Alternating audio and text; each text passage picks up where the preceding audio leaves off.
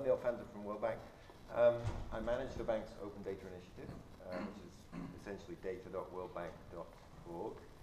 But let me ask first, before I get going, who's heard of the World Bank? Come on. Yes. Who knows what we do? Great. What do we do? We eradicate poverty is what we do. Right on. And that's our target, we eradicate poverty. We do that by lending money to governments, investing in infrastructure, in different projects which will alleviate poverty. So the question is kind of why are we interested in data and why are we interested in open data? So I started with this slide because I think that we've recognized that data is an asset. I think you've heard that over the last couple of days. You know, as I say here, it's a public good for a public. It's a public good for the public good. We're aiming at people like this to improve their lives. So we kind of have a purpose for what we do in terms of open data. This is a talk about data publishing at the World Bank. So I wanted to sort of go back in time a little bit and go back to the beginning of the World Bank's efforts at data publishing. This is from 1965, our very first data publication, which was called the World Bank Atlas.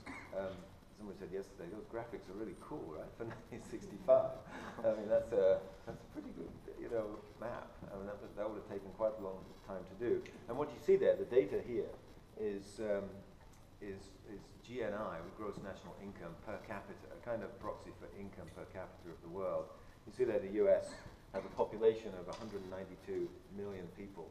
Anybody know what it is today, more or less? 300, more or less. 320. Give or take 20 million, 300. And then you see Canada, interesting, 19 million. What's Canada's population today? 35. 35, you know that, right? You know that. And the GNI per capita of Canada, 1,940, quite a lot less than the US. I was interested to see that. But I guess today it's similar. Anyway, that's how we published things for a long time in a book. It was well regarded in the development community.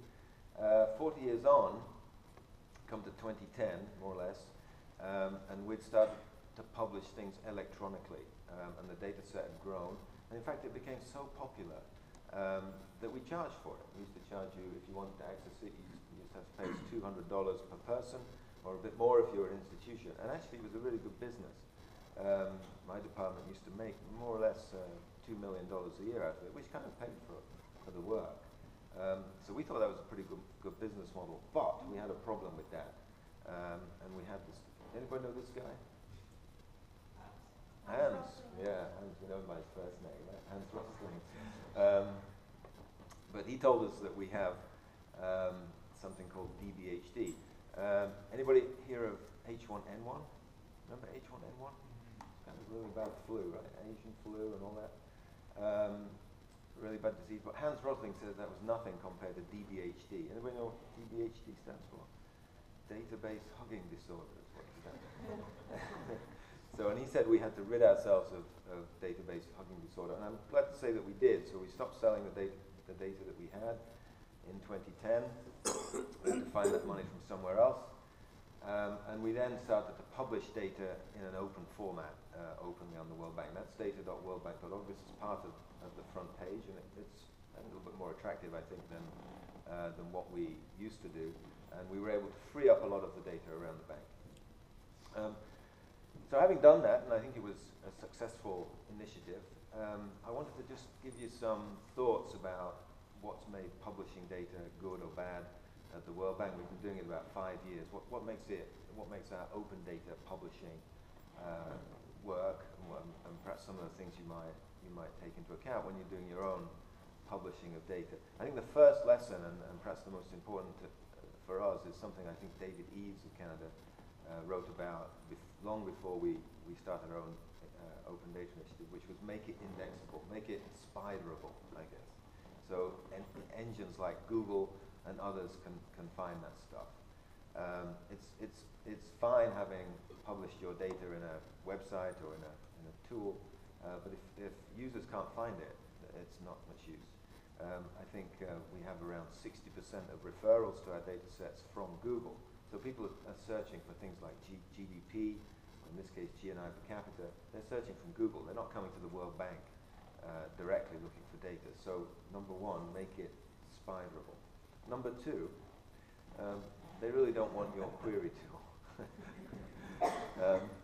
This is what happens when you tie people up inside your own software. That's what I do, even with my own systems. Actually, when we look and we can't find what we're looking for, it's got a face palm. So that's the second lesson. Get them to the data quickly. Get them lost you want them to be lost in your data, not in your query tool or in your data retrieval system. Right? So try to get them quickly to the data. Third point, use open licensing. That's kind of obvious thing, I guess, if we're doing open data, but it's important and not always remembered. We built our own open data initiative on the back of our access to information policy, which is by default open now. If it's not, to make something closed now, you have to actually go and say why it should be closed. Otherwise, it will be open.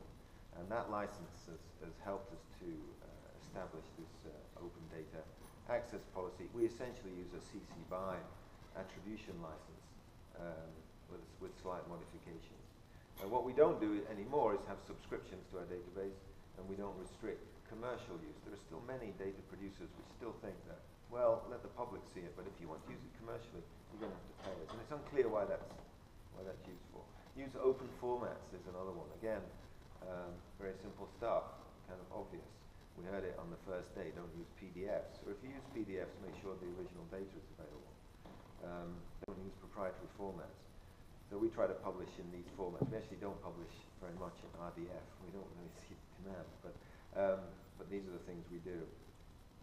Next lesson. Stephen already mentioned this, but we found that APIs are kind of the answer to everything when it comes to data publishing. Even across the World Bank now, we use our own APIs to produce data.worldbank.org, and we consolidate. We have various sort of federated data stores inside the World Bank. It's a big organization, so there isn't a single data store. But if you want to be in our data publishing model, if you want to be in data.worldbank.org, you need to have an API so that we can harvest that data from the API. So we think it's kind of the answer. As I say, this data site, data.worldbank.org, is built around public APIs. So we're using our own data. That way, we see what others have to deal with when they use our data, and we fix stuff when we see it doesn't work. This is just some of the examples of people that have used our API. I'm a statistician, so I'm kind of a big fan of Stata and R and these sorts of things. People have built links to our data API directly in R, directly in Stata. So I can just write a little program to access our data from R, and it's instant. I don't have to do that time and time again. I don't have to go to my own data query tool and download it. It's much easier that way. And of course, remember that other people will do things better. There's a thing called Joy's law. I don't know if you've heard of that, but the idea is that all the clever people work somewhere else, not with you. And I think that's important to remember. And that's why we're interested in APIs. That's why we want to publish data openly. This is an example from Google. We're the World Bank, so we have to be aware that many of our client countries, English is not their first language. So if we want them to consume our data, we need to translate it.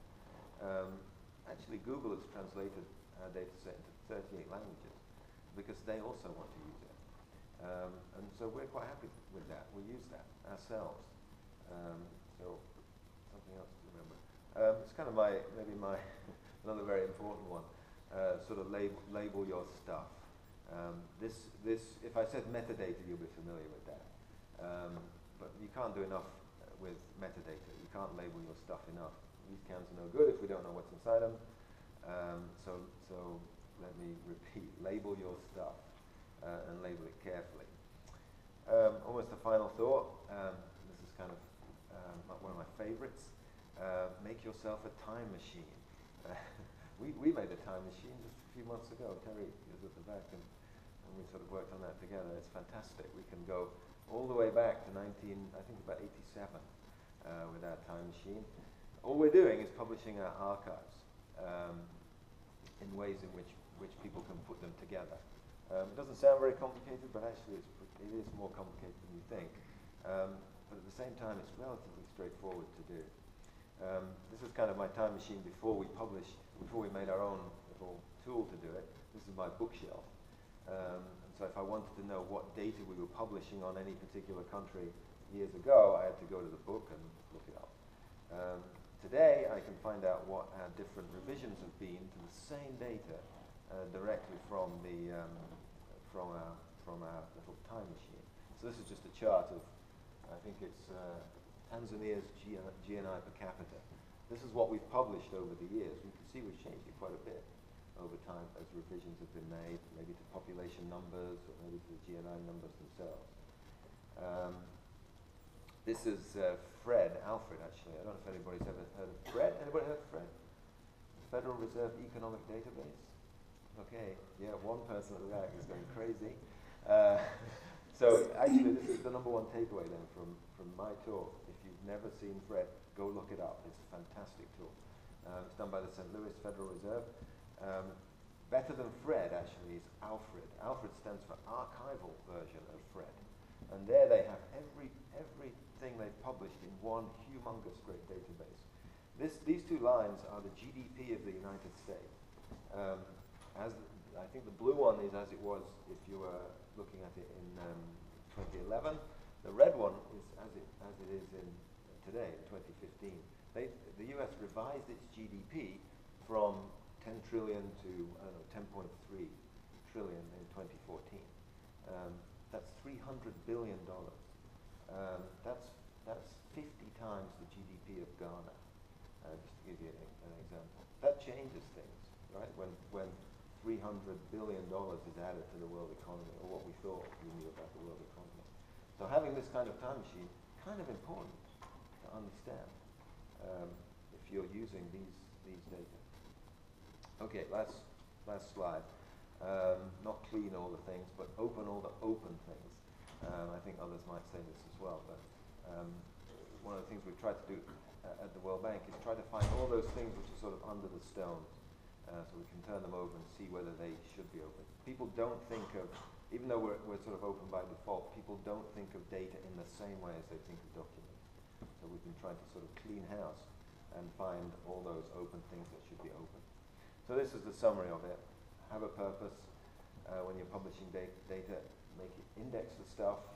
Get them lost in your data, not your beautiful systems. Label your stuff, really. Use your own open data. Open all the open things. Make a time machine. That's kind of #1. And then finally, listen to your users. Thank you very much.